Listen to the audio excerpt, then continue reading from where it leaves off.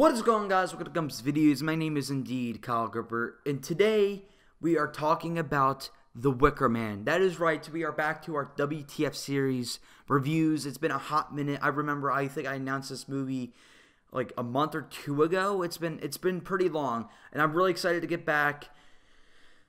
But this is not the movie that really got me excited. My God. I was expecting some early 2000s cheese topped off with Nicolas Cage and his over-the-top performances. None of that's really in here. I mean, yes, you got one Nicolas Cage freak-out moment. But that's it? Really? That's all you're gonna give me? There was like only 3 times I really laughed out loud at this movie. The first 15 minutes were fucking useless. Like, it reveals that Nick Cage is a highway patrol officer that rides a motorcycle. Okay, cool beans, bruh. But he pulls his chick over because her daughter was throwing a doll out of her car because, you know, she was bored, and that's what kids do when they're bored. He pulls her over, gives her the doll back. For some fucking reason, the girl throws the doll back again. He goes to pick it up, and then the car gets fucking smashed because Nick Cage was blocking the road. That's not what was funny. But, so Nick Cage throughout the movie constantly sees this girl and is taking medication for it because of PTSD. But, when he sees this girl, for wherever he's at, no matter where he's at, a fucking 18-wheeler comes in and fucking smashes into her. Like, I remember, he was on a boat, right? On a boat chilling. You see the girl just chilling out on the edge of the boat, like, just chilling. I'm like, you know what would be funny? If they just reenact the entire thing and she gets hit by the truck. Not even 2 seconds later, it happens. And it was just so shocking that they thought that was going to make us give a shit about the character of Nick Cage. I don't even remember. I think his name was Ed. But, like, I'm just going to call him Ed for the rest of the movie. They're like, oh, feel bad for Ed. Just keep on showing this girl getting hit by an 18-wheeler because of PTSD, bro. No, it doesn't work like that. It's stupid, especially because you're on a fucking boat. And it's just so absurd. And then he pops a pill and he's like, oh, serious, bloom, droom, ugh, so sad, Batman, ugh. And for some reason, they keep showing that in the entire fucking movie. Like, it has nothing to do with the plot. In fact, it actually confuses me a lot more. For some fucking reason, the hiring agent decided that, like, every 7-year-old girl looked the fucking same.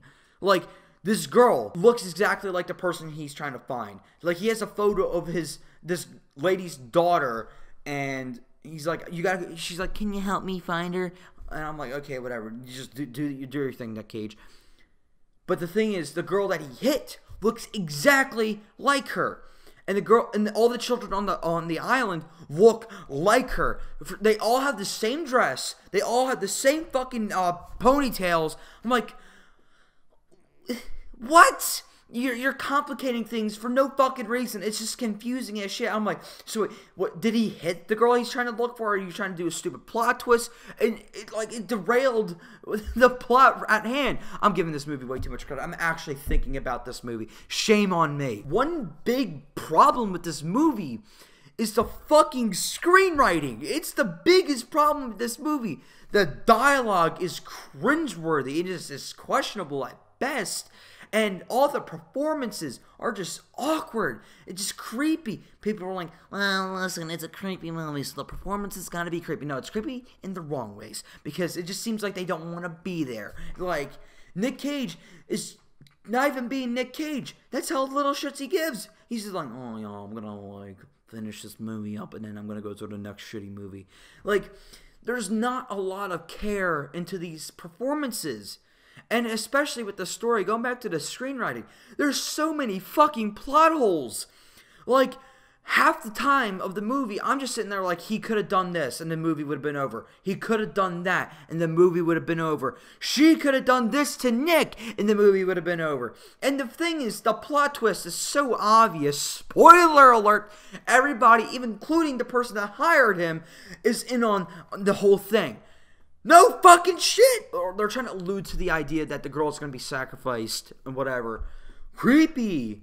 Whatever. But in the very beginning of the movie, they specifically said, we gotta find the Wicker Man. And like they didn't exactly say they gotta find him, but they mentioned the Wicker Man, and they said some freaky ass shit, saying like how we gotta sacrifice him or some shit like that. You said that in the beginning of the movie.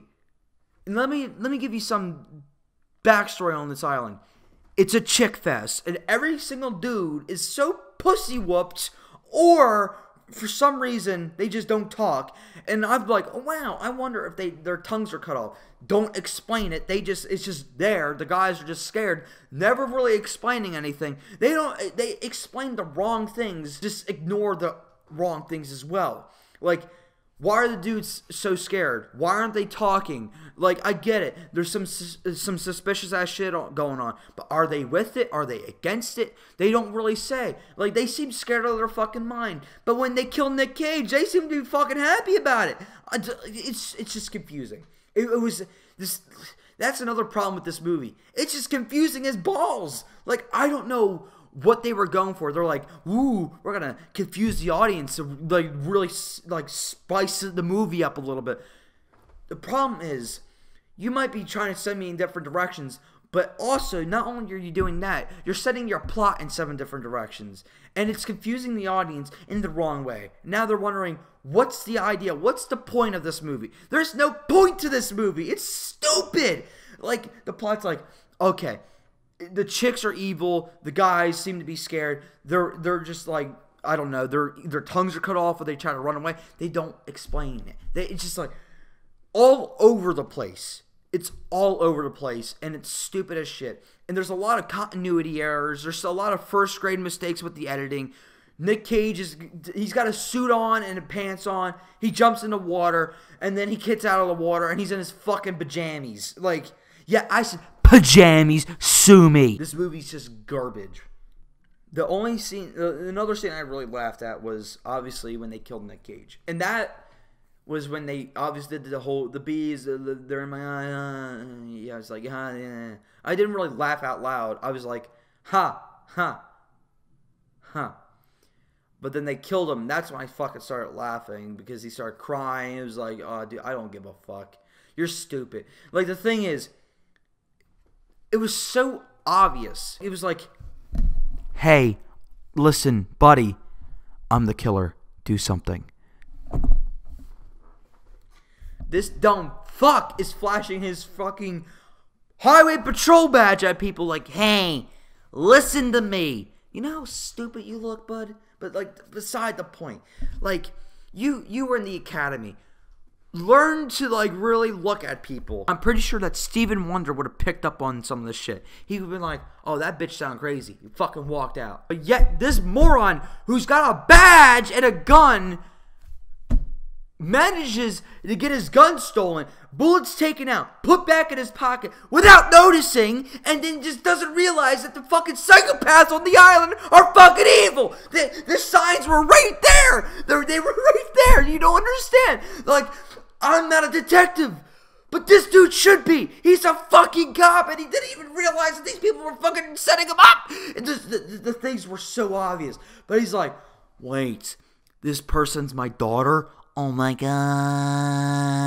The fact that this dude was a police officer, I lost all faith in that world's police academy. I lost all faith in law enforcement right then and there. I'm like, if this fucking jackass can get a badge, who else can get a badge? Like, these people were so obvious. Some chick that I haven't talked to in probably 10 years, they don't really explain that. It's just been a forever, as what they would word it, randomly messages him with mail. By the way, 2006. Who writes mail anymore? It's called email, computer, text, phone call. Figure it out. Like, that should have been a fucking signal right there. Oh, find my daughter. Oh, that's suspicious.